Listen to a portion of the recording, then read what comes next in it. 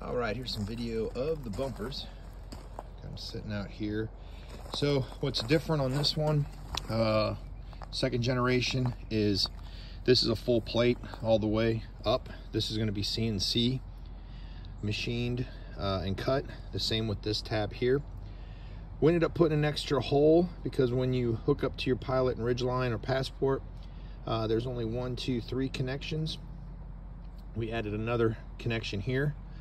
Also, if you're getting the winch option, there'll be another support here that'll connect to the bottom of the radiator frame. We're doing everything as add-ons. So this top stinger will have different designs, different fees.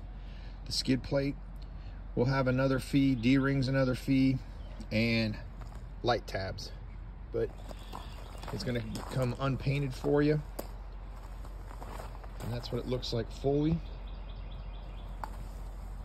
And then we got 2 of them built. Jig is all done, and then we made a little bit of a bend here differently so that we can open up the face. As you guys know, on the first version, this does not match the radiator shroud on the bottom. So now it does, as you can see from the pictures that I'll post now.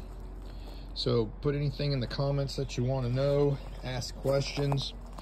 JC Custom builds them, great welds. This guy is so awesome that he quit his job and is making bumpers full time for everybody. So the reason we're not going to paint these when we ship them, so that we don't have to worry about anything getting scratched. So when you get it, you can sand it down, you can paint it whatever color you want, powder coat it, whatever.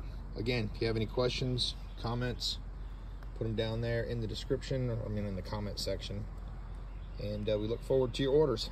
Email us at support@ridgelinestore.com. This is Camping Randy. Enjoy the adventures.